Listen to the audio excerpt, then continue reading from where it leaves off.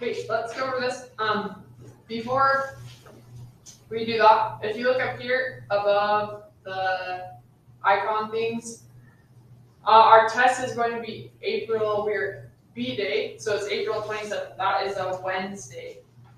So we will have next week, we'll have 2 more things we're going to talk about. Then we'll have a review day and then the test. So next week on Tuesday, we'll plan to do the calorimetry lab. We have to go outside for that, so that's the one where we're going to take a piece of food and we're going to burn the piece of food and measure the change in water temperature to tell us how many calories are in the food. So we like to go outside to do that because we're burning stuff and we don't have very many, we only have 1 fume hood, okay? So we're going to use the outdoors as ventilation. So we'll plan to do it Tuesday, but if it's bad weather or if it's really windy, then it won't work very well. So then we'll just kind of bump it back, okay? And then we're going to talk about nuclear energy. So we can switch there. We can switch the review day with it, or we might bump back the test, okay? So we're going to do the calorimetry lab sometime, maybe next time, okay? So that would be a good time to bring food. If you wanted to try to bring a piece of food that you want to know how many calories are in it, you could do that next week.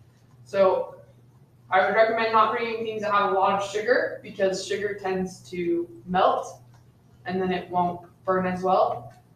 So things like nuts would be a good option, or like puffed food is good. So think of something if you are interested in bringing your own food. We will have plenty of food that you can burn for your experiment. But if you want to bring something that's different than what we have, you can do that. Okay, questions about the lab next time? Or the next time or the next time? Okay, all right, so let's go over the spell quiz. We are on Thursday. We're on the last class before a long weekend. Oops, I don't want to do that. Clicking on the wrong button. So this is what we talked about last time.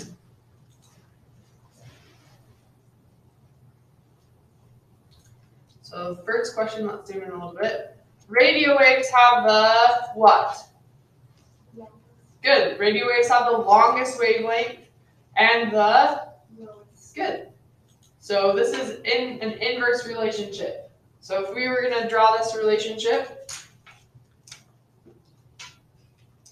as we have a higher wavelength, we have a lower energy. So it's going to be like something like this. So higher wavelength gives us lower energy. Okay. All right. The atmosphere has many interesting chemical reactions. Some of these reactions include ozone breaking apart and forming ions. This is caused by, so this is a bond breaking. Good, high. So high energy radiation breaks bonds. Low energy, what does low energy do?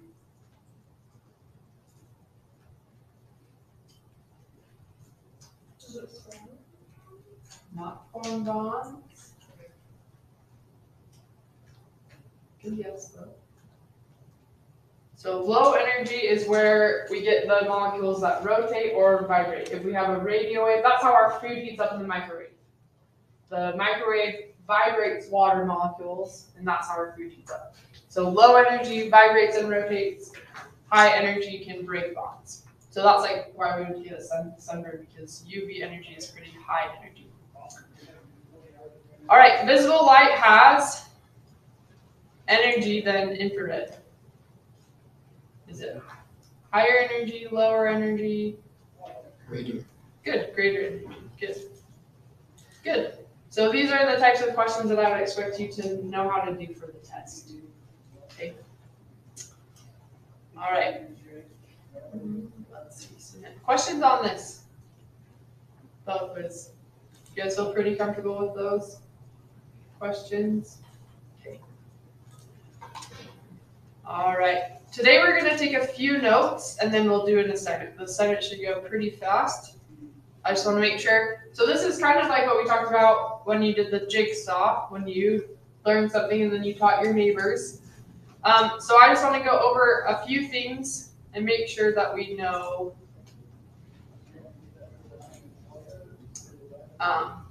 you know what I expect you to know. We talked about that. Are we going the backwards? Where's visible light? We talked about that last time. Okay, so visible light. So we talked about low energy, like radio waves or infrared rays, can rotate and vibrate bonds. Visible light interacts with the electrons. So if I have an electron and I shine light on it, that can make the electron move. Okay.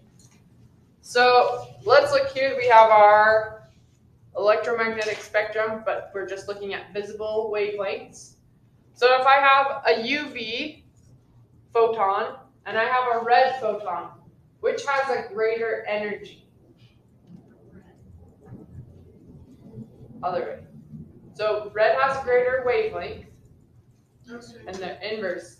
So this has longer wavelength, this has higher energy. So they're opposite. So this has a smaller wavelength, 400 nanometers, and this has lower energy. Okay.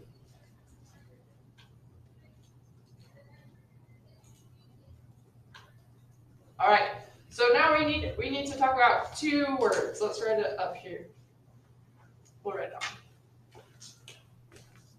So these are electron transitions. So I think in your assignment you talked about emission. Is that true? Maybe? Maybe not. So we need to know these two words. Emission. So emission is when an electron goes from a high energy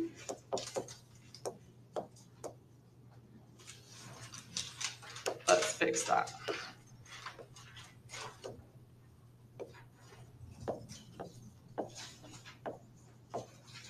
And when we're looking at this, what are these called? What are these rings called? Do you remember? Orbitals. Good. So a high energy orbital to a low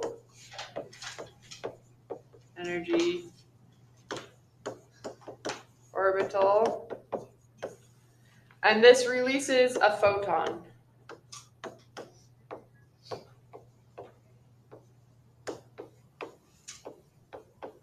Okay. So we have a high energy orbital, an electron drops from a high energy to a low energy orbital, and we get out a photon. Okay. And then we have this other word, absorption. And absorption is the opposite of emission. So we start from a low energy orbital.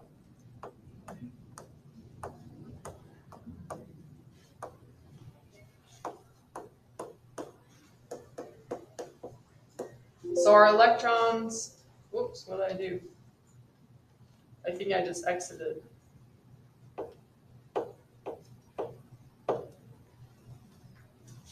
I want to keep them. Oops, there you go. So our electron starts at a low energy orbital and it jumps to a high energy orbital. It absorbs a photon. Oh, now it's not working. Oh, because I turned off my pen once. Where are we? There we go. So electron starts from a low energy orbital, and then it absorbs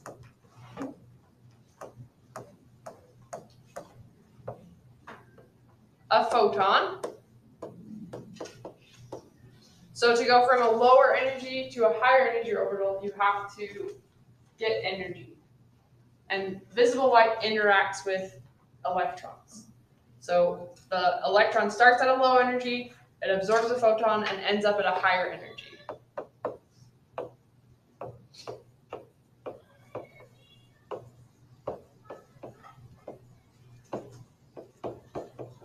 So these are kind of opposites. So emission, you start at a high energy, you release a photon and drop down to a lower energy orbital. Absorption, you start at a lower energy orbital, the electron absorbs the photon and ends up at a higher energy orbital. Okay, questions? That's clear? Okay. All right, we're gonna skip drawing that. So just remember, we have, this is something that I think was on your worksheet. So if we're at the ground state, that means electrons are at their lowest energy that they can possibly be. Okay, that's called the ground state. Does that sound familiar from last time? Okay, good. And then the excited state is when an electron is at a higher energy than its ground state. So if an electron absorbs a photon and it's in a higher energy state, that is called its excited state. Okay, and these you should have talked about on your worksheet. I just want to make sure that we are all using this vocabulary. There's one more thing that we need to talk about. This is from quarter 1. We talked about electrons in an atom.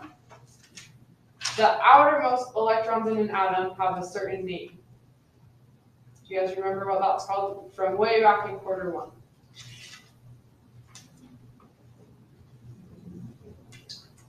The outermost electrons. You have a valence electron? Perfect, good, yes. So that's another word that we are going to use when we're talking about emission or absorption. The valence electrons. So even if it's in the outermost ring, if it's in its lowest energy state, that's still it's in its ground state, and it would still be a valence. Okay. All right. Questions here? I can't decide if you're ready or not. Okay, so this is what we talked about when we did the flame test. Do you remember talking about the flame test? So absorption and emission is what's happening in our flame test. So first our electrons are at their ground state, and then we give them energy. So in the flame test, we give the electrons energy by heating them. In this kind of transition, visible light hits the atom, and the electron can absorb. So absorption, it can absorb that energy and move to a higher electron orbital. Okay. And these orbitals are like rungs on a ladder or like stairs. We can't get to an orbital in between these two orbitals. So we get specific energies out of these atoms. So if I go from my ground state to excited state 5, then the electron likes to come back down and relax, and we can get all of these different energies out. So this difference in the rungs corresponds to the energy that we can get out of the atom.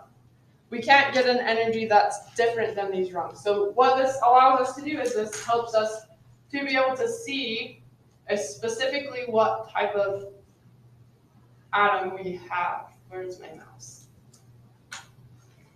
So these specific wavelengths of light are because of the differences in energy of the orbitals. And electrons are moving from a high energy orbital to a low energy orbital, and they're emitting these really particular wavelengths of light.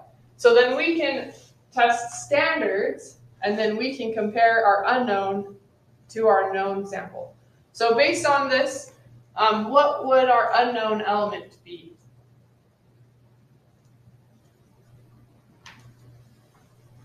Strontium. Good. So strontium has these 3 blue lines together. Our unknown also has these 3 blue lines together. And if we carefully go through, all of these emission lines match up with strontium in our unknown. Okay, so that's our assignment today. We're going to do a whole bunch of these. Okay. But before we do that, our assignment, we're going to talk about also high energy. So each of these electrons in their orbitals has a specific energy associated with it. So high energy, we talked about high energy electromagnetic radiation is ionizing. So that means it can kick electrons out of an orbital, and that can also break bonds. So high energy radiation can form ions, that's called ionization. It can break bonds. So UV, X-ray, gamma, those all can wave bonds. And we have to be careful when they're around us. So like UV, we can get a sunburn. X-ray, we can also become burned, and that's also why when you go to the dentist, they're really careful and they put like a lead apron on you. And gamma rays are also, they can damage your body tissues, so that's important. Watch out for those. Okay, so we also use X-rays to figure out what kind of samples we have. So this is an instrument called an XPS, X-ray. I don't remember what it's called, but we call this XPS, and I've used this instrument to figure out what metals are on the surface of a material that I was working with. So this helps us to determine what type of elements we have. This also can tell you if you have, we talked about oxidation state. That XPS instrument can also tell you if you have iron 2 or iron 3. And so based on these different orbitals, you use a high energy X-ray to take out an electron, and then you measure how much energy that electron has. And you can tell based on the energy of the electron what element you have and what oxidation state your element is in. So that's a pretty useful technique. You guys should have talked about Wilhelm Röntgen. He was the guy who discovered the first X-ray. So this is the first X-ray, and this is kind of interesting. So the story that I've heard is that he discovered the X-ray. He was taking X-rays of things, and he called his wife over and said, "Hey, come put your hand on this." And so this is his wife's hand. You can see her ring. And that's the person who discovered the first X-ray. So that's kind of interesting. I'm not sure she would have done this if she knew that it was X-rays were ionizing radiation. Okay, I think that is all. Okay, questions about emission and absorption, visible light? So let's review. If I have low energy radiation, like radio waves or infrared radiation, what does that do to matter?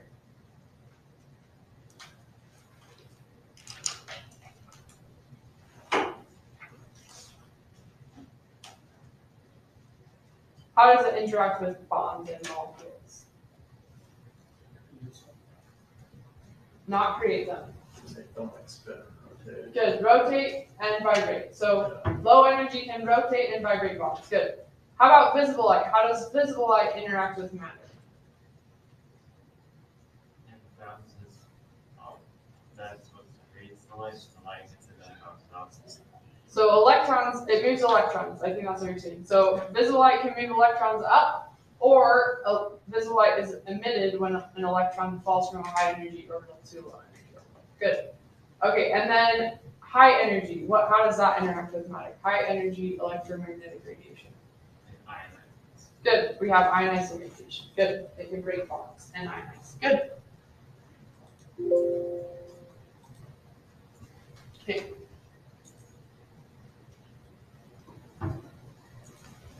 All right, so I'm going to hand you out your assignment now, or we're going to talk about it, and then you can work in groups. So I have a packet up here. There's not one for everyone, so I would work. This would be a good thing to work in a group to do. So you have two. These are your reference spectra. So we have tested these. We know what they look like. Okay.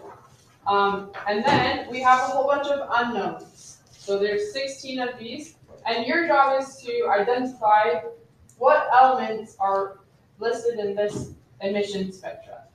Okay. So what I would do is I would go through and line them up and see which one. So this one at the bottom, everyone tells you how many. It says which two hot glowing gases produce the bright line emission. So you're going to go through and find which two gases are represented in this spectrum. Okay.